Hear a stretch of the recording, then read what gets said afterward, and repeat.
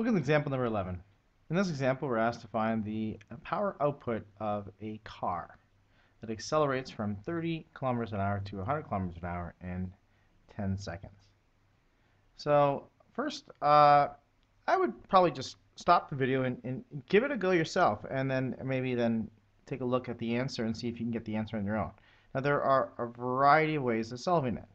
Try it on your own before watching this video.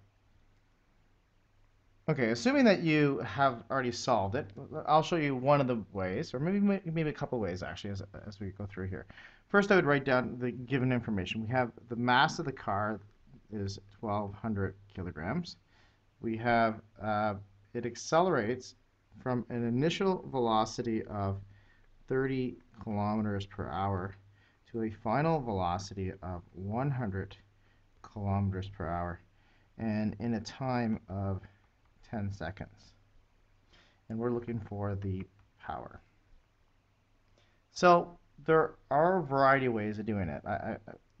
Using this problem in the past, over several years, I've noticed that so many different ways that people approach it.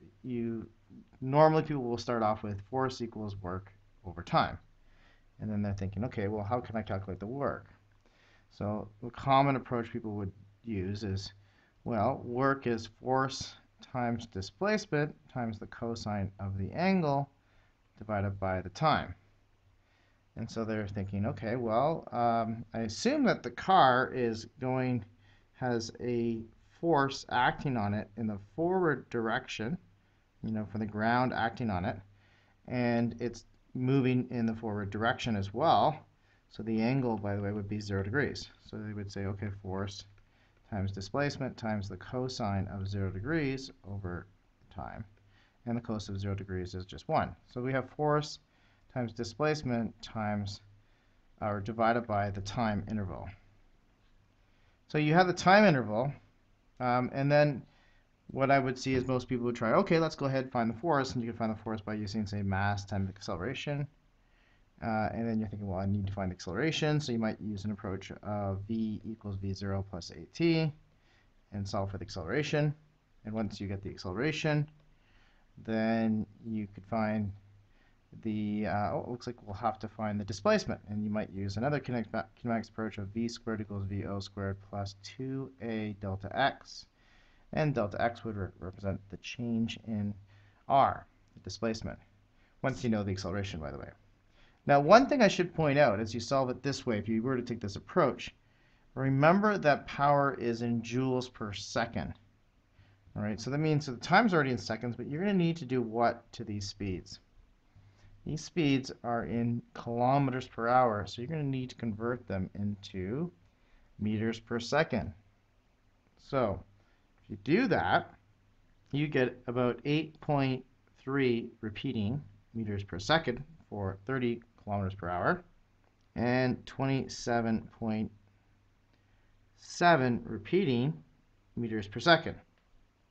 And so when you plug that into here, you'll get an acceleration of 1.94 meters per second squared. And then plugging in the speeds here and here and this now newfound acceleration, you should get a displacement of 180.5 repeating meters, or just meters. And this, by the way, is 1.94 with 4 is repeating. And now that you know the acceleration, you could find the force by plugging in the acceleration and the mass in there. And you should get a force of, or net force of 2,333.3 newtons with 3 repeating here.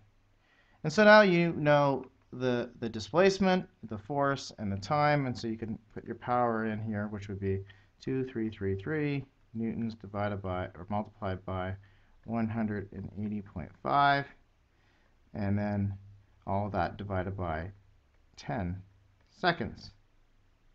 And this should give you around 42,100, say. I'm just going to round this out to 3 sig figs. Watts, or 42.1 kilowatts, which you can convert to horsepowers by multiplying by 1 horsepower over 746, or actually, since we're doing kilowatts, 0.746 kilowatts. And that will give you a power of 6.3 horsepower. But you know what? This in the end is not the fastest way of doing it. I'm just showing you this so you can maybe appreciate other ways that you could do this. A faster way of solving this, maybe you thought of it this way, is power equals work over time, but the work is a change in energy. Remember the work energy theorem. And so the car, since it's accelerating, it's gaining kinetic energy, right? Let's assume it's not going up a hill or down a hill, so it's only changing in kinetic energy.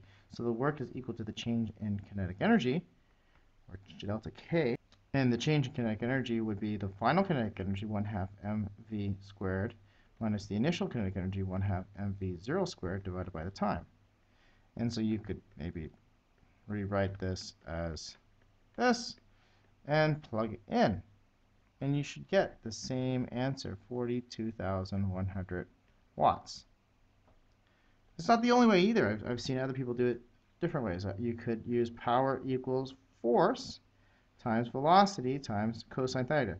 Since this is the average power, then you should be using the average velocity. Assuming this is accelerating at a constant rate, then your force would be, which we've calculated earlier, 2,333 newtons.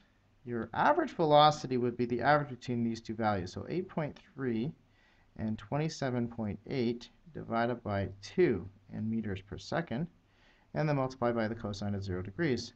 And this should give you 42,100 watts. Maybe you could find even another way of doing it. There's a variety of ways of solving it. All right. So sometimes it's good to know these shorter ways when it comes around to tests and whatnot. Okay, that's it for example number 11.